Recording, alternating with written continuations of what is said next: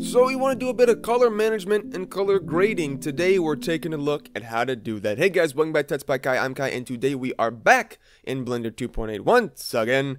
And I got this model that we used once before from 3dscans.com. I'll leave a link down in the description as always.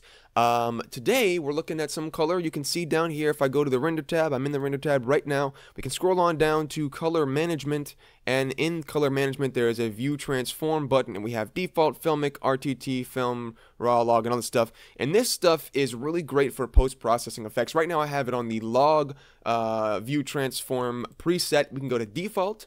We can also go to filmic, RT, film, raw, log, and of course the one no one ever wants to use, false color. But my personal favorite is film, 100%. We can also go ahead and change the exposure, which is really pretty cool.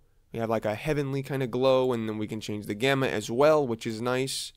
And we can also change the look of the actual film itself. And we have a bunch of different camera. We have a bunch of different camera presets here, Kodak, Fujifilm, and all this amazing things. Canon, we have all these different presets here to get a couple different color presets, which is really neat. So we can go ahead and go to default, and I can just change the look to more specific things here, which is just really cool. So so yeah, this helps a lot when doing the post-processing for a specific scene or specific shot. It helps a lot instead of having to go into, GIMP or Photoshop or whatever you're using and change the color and do a little bit of post-processing color there, or maybe in the node editor. It's much easier just to have this here, which is really nice to be able to have. So that is going to be it for today's tutorial. Just a really quick one telling you guys, hey, go ahead and check out this go ahead and take a look at the color management, because it definitely helps a lot when doing the post-processing for your scene. I've used it in almost every single tutorial we've done lately,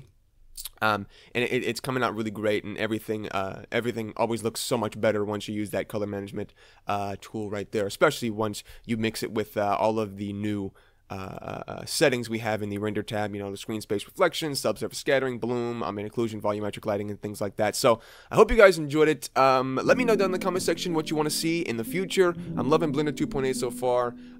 It's great. Can't wait for its release. I'll see you guys in the next tutorial, but until then, bye bye.